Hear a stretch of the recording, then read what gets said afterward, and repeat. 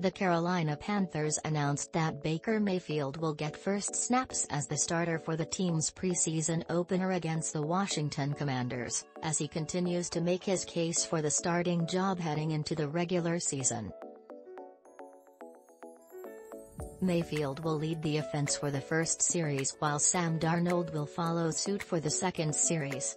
The bulk of the remainder of the game is expected to be handed over to P.J. Walker and Matt Corral. Throughout camp, both Mayfield and Darnold have alternated reps under center with the starting offense. Saturday's preseason opener will be just one part of the ongoing process to determine a starter for Week 1.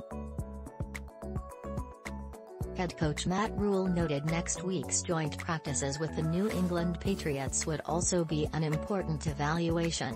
"When we know, Rhule said. "If we knew for sure, we would say it and just move on with it.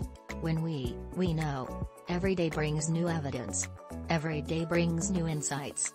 But at the same time, they're both competitors. If one guy has a strong day, the next guy fights back the next day.